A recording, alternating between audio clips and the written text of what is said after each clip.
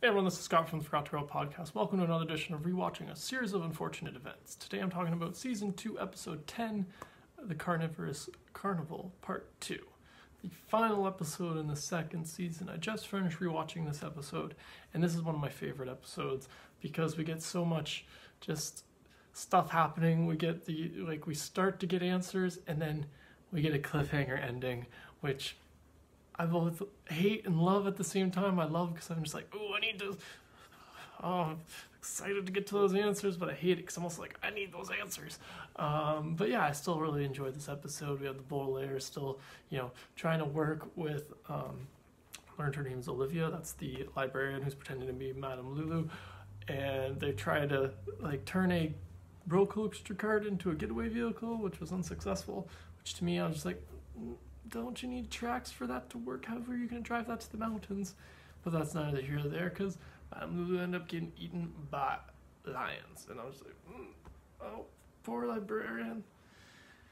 Very, very tragic ending. And again, the Baudelaires are left out on, their own, and except to get taken by Olaf. And then Olaf, just so much happens. And I just really enjoy this episode because of that. And obviously we get this cliffhanger setting us up for next season. I'm going to finally get all the answers. But yeah, some of the stuff I really like about this one is that we see that the previous Madame Lulu was the person who had grabbed the sugar bowl from the hospital in the last couple episodes ago. So that's an interesting fact. We see her at the very end of the episode. It's kind of implied that she might be Beatrice, if I'm not mistaken. I think I'm putting those pieces together correctly, but we'll have to get to the next season to find out for sure.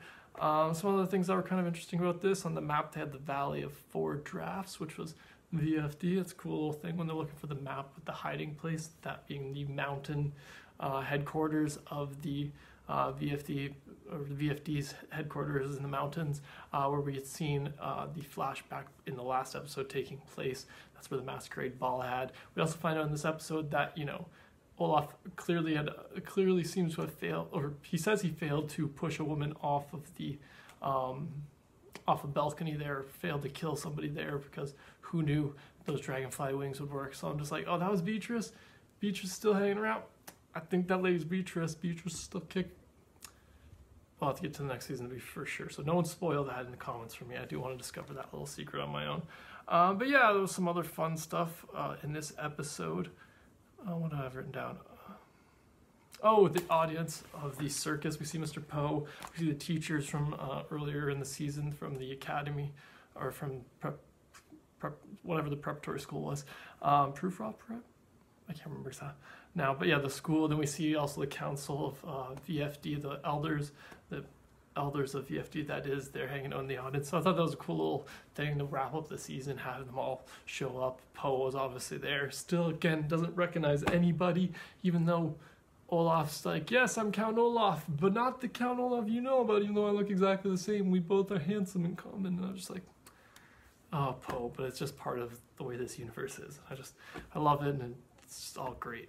But what else do I have written down? Failed to kill Beatrice. Builders have to burn Olivia's stuff at the end. Oh, I wrote down in the BMX Paperboy. I haven't mentioned him before, but he's popped up pretty much in every episode, or at least every couple episodes. And I just think that's a fun little bit. Each time they, start a new day, this guy shows up with the paper, even though when they're on the, penthouse floor of the apartment building at the beginning of the season, to this being in the middle of a circus. I just thought that was a fun little last thing. But yeah, then we get to the end. I already kind of mentioned it, but the cliffhanger ending where the Baudelaires thought they were joining, thought they'd been kind of forced to join Olaf's troop, but Olaf was just pretending to do that to get them in, the car, in the stage car behind them, which then cut off, and they keep Sunny with them. So Klaus and Violet look like they're in for some trouble. I know they survived this. I'm just curious how, because, clearly they survived this whole another season of stuff. I know there's at least 4 more books in the series. They didn't die at the end of this one, but I also didn't read past this one, so I don't know exactly how they survive or get out of it. So I'm really curious to get to the next season, figure out how they get out of this predicament that they find themselves in, and what happens from now on. Is one of their parents alive? Are they? I don't know. I just need to know. So I'm excited to get to the next season. So that brings me to the end of this video and the end of this season.